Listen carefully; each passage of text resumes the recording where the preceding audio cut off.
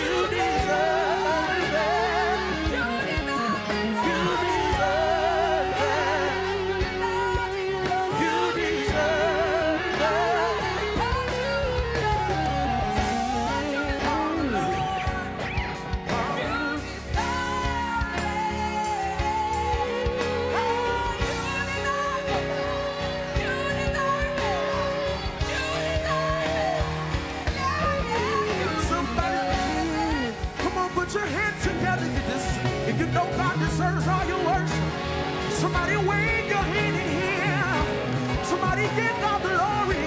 Somebody give God glory. Whoa! We sing hallelujah. Hallelujah. Hallelujah. Hallelujah. Shout hallelujah. Shout hallelujah. Shout hallelujah. Shout hallelujah. Shout all the glory. All the glory. All the glory. All the glory. All the glory. Said all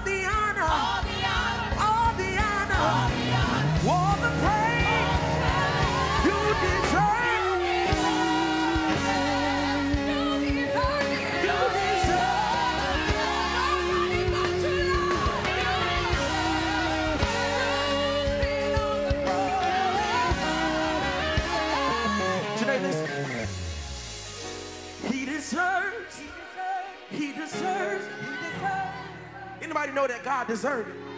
Ooh, he deserves it. He deserves it. Anybody know he deserves it? He deserves it. Ooh. Anybody know he deserves it? Say he's been real good. Been real good. Said he been real good. Said he been real good. Been Jehovah Jireh. Jehovah Nissi. A mind regulator. A mind regulator. Said a heart fixer. Said a heart fixer. Said a heart fixer. Said a heart fixer. Said he deserves. Anybody believe it? Said he deserves. He deserves it. Yeah. Said he deserves it. You know what? Let me hear them say it. Break it down. Say he deserves. Y'all sound real good this morning. Say he deserves. He deserves. Anybody. Break it down. Say yeah. Say yeah. Say yeah. Say yeah.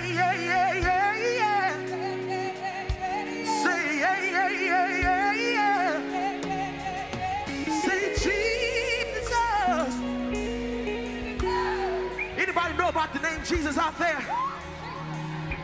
Shout Jesus. Can y'all break it down so we can call on the name? Shout Jesus. Yeah. Somebody call on the name. Shout Jesus.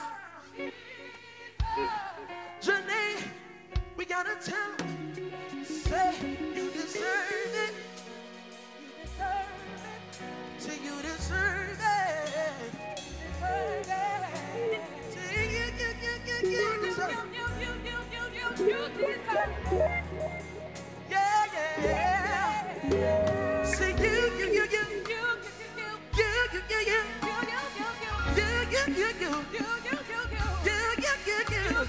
Say you deserve it. Say you deserve it. Sean, you deserve it. Somebody say you deserve it. Let me hear you say you deserve it.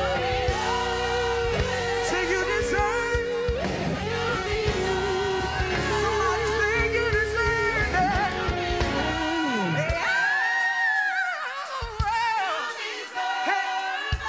You deserve that. Yeah. Break it down, let me hear you say. Somebody give God worship you deserve.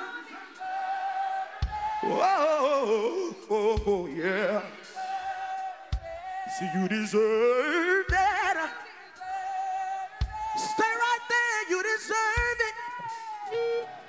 He been real good. Yeah. Oh, yeah. You deserve it. So we just see this. My hallelujah belongs to you. Anybody with hallelujah belongs to the Lord? My hallelujah belongs to you. You can do that with no music. Somebody shout, my hallelujah belongs.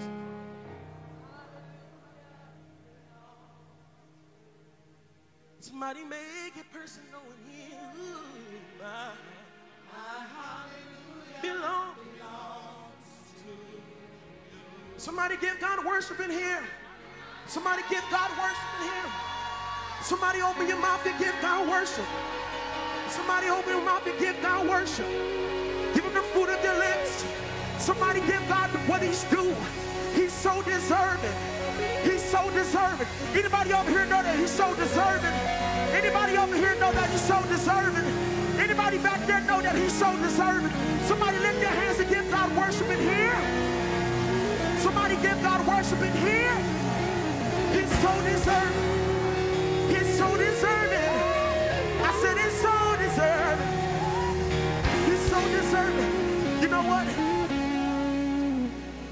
more of the modern day worship songs. Back in the day, they would probably say something like, my soul loves Jesus. My soul loves Jesus. My soul loves Jesus. Bless his name. I said my soul loves Jesus. My soul loves Jesus.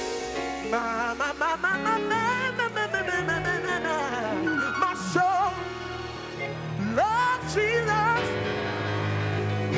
Somebody blood. Somebody blood. Somebody blood.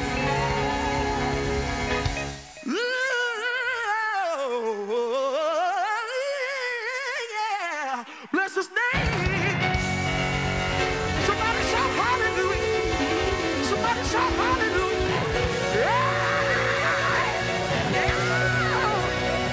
Yeah, yeah, yeah. Oh, Lord, yeah. Divine order in the realm of the spirit. And so what happens is many of us come to church, we dance, amen. We shout, amen. We turn around 3 times, praise the Lord, amen. Then we go home and say, I had church. They say, what did the pastor say? Wait a minute, give me a moment. We had church. Well, today you want to be activated and you want to understand you are the church. You are the ecclesia of God. Point at somebody and let them know. Just look at them. You are the ecclesia of God. God created you. Point at somebody.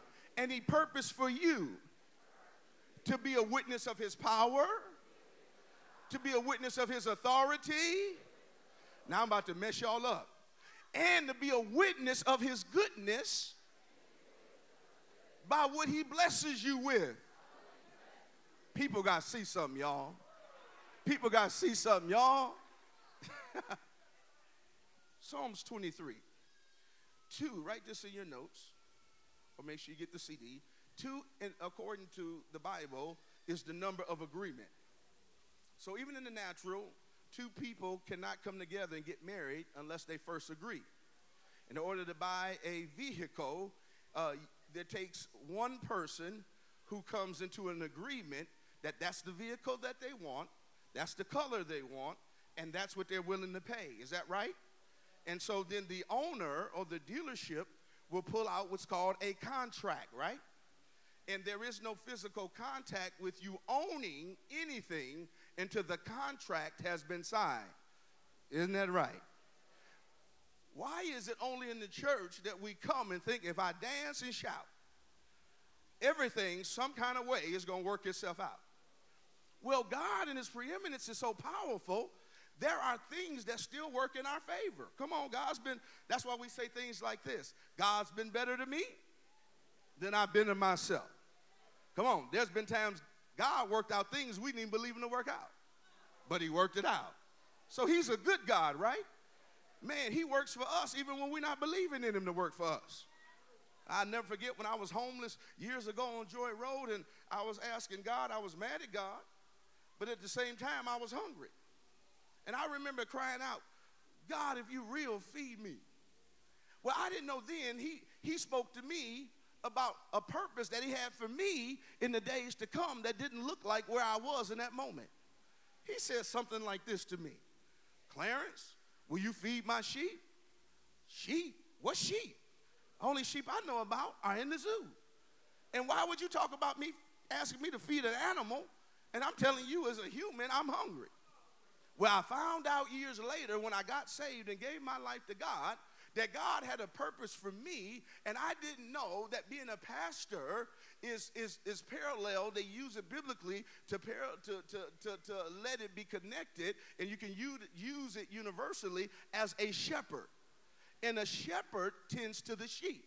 A shepherd covers the sheep. A shepherd protects the sheep. A shepherd feeds the sheep. not the letter of the word, but the spirit and the truth of the word. It causes the sheep now to grow strong and to have a sense of guidance and a sense of direction. That's what the shepherd does. I didn't know that. What he was telling me while I was saying I was hungry, he was saying, if you come into the purpose in which I called you, you'll never have a problem with eating again. Why? How could he talk to me about feeding other people when I had a need? Well, you know, he must have took care of me because I made it this far. All right? But it was many years before I got to the place where I am now. Well, I came to let somebody know, I don't know who you are, but you're right on the verge of your breakthrough, your breakout, and your turnaround. You have been through many things down through the years, but now those things are about to work in your favor. Come on. I need you to understand it's according to your faith. It's according to your faith and your ability to believe God through his man of God this morning.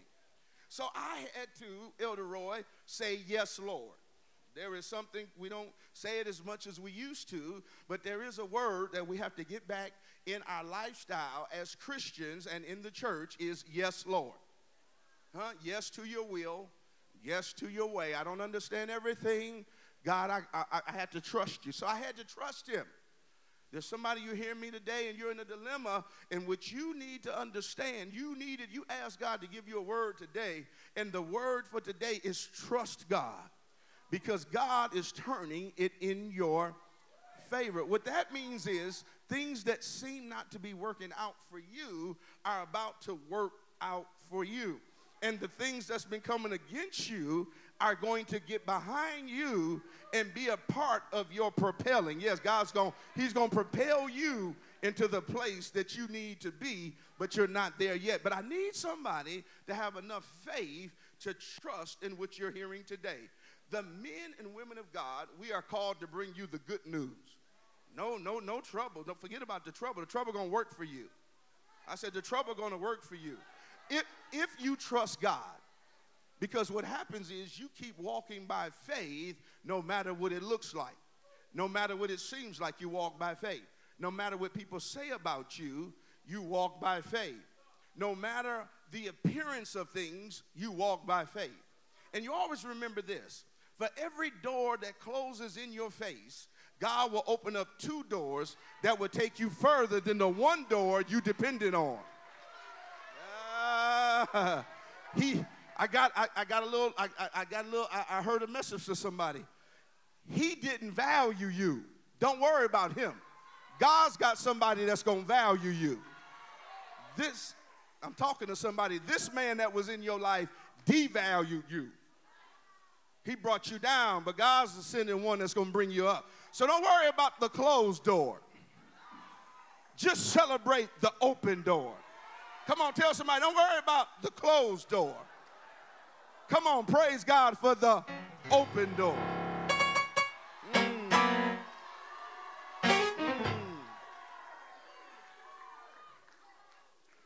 Psalms 23. So I had to come in agreement. Elder Rashawn, I had to come in agreement with God. I said, I don't understand what you're talking about, God, but I came in agreement. And long story short, and he blessed me. The Bible says there is a blessing that he'll bless you with exceedingly abundantly above all you can ask or think. I'm here to activate you I want to activate you. I want you to start saying, amen, God, I'm in agreement. And when you say amen, after you leave here, I want you to go and start moving again toward the dream. Start moving again toward the vision, because what God wanted me to tell everyone that's here today, though your vision that he gave you, your dream tarries, it's coming to pass, but you have to get back.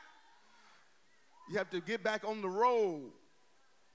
There is a road, there is a pathway that God has made for you. And three is the number of divine order, divine completeness. Father, Son, Holy Spirit, everything that God did, he did through the power of agreement. The Bible says, Scripture says, a 3-cord rope is not what? Easily broken. You might be able to break a string. You might be able to break a thread, but you ain't going to break no rope with your hands. A rope is not easily broken, is it? And those 3 cords are wrapped up together. So 2, 2, 2, and 3. Why am I dealing with 2 and 3? Because I just had you turn to Psalms 23. And so I'm decoding, I'm unlocking. Say that with me. He's decoding, he's unlocking. See, sometimes we're so happy to get revelation. Oh, somebody done preached you happy, but you didn't get delivered. It's easier for me to get delivered when I know that on the other side of my participation, there is a promise that I can't make happen on my own. So if I know there's something promised to me, it makes it easier for me to work on me and get it right.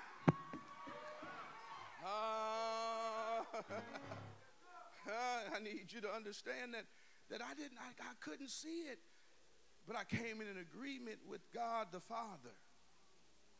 1, God the Son.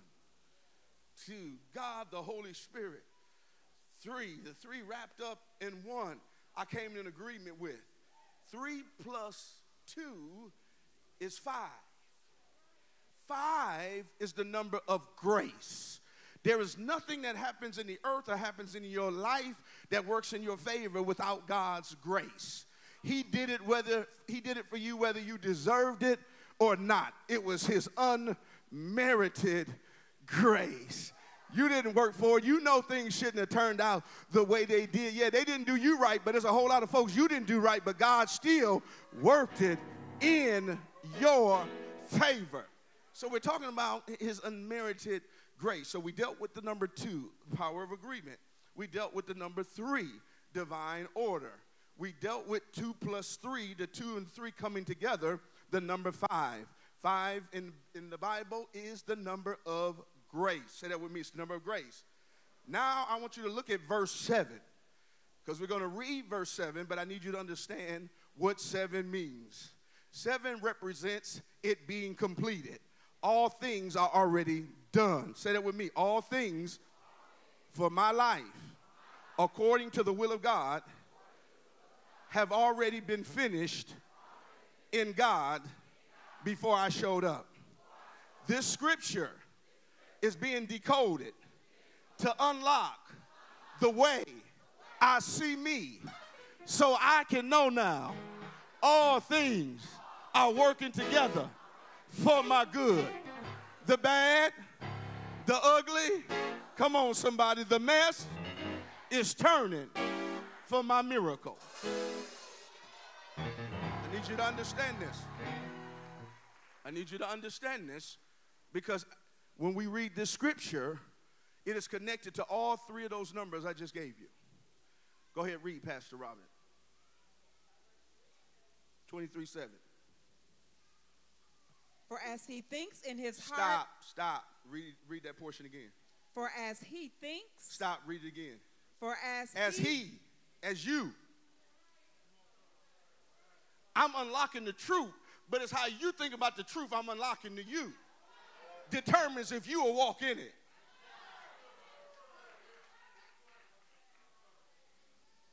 There was a woman, the Bible said, this woman had an issue of blood.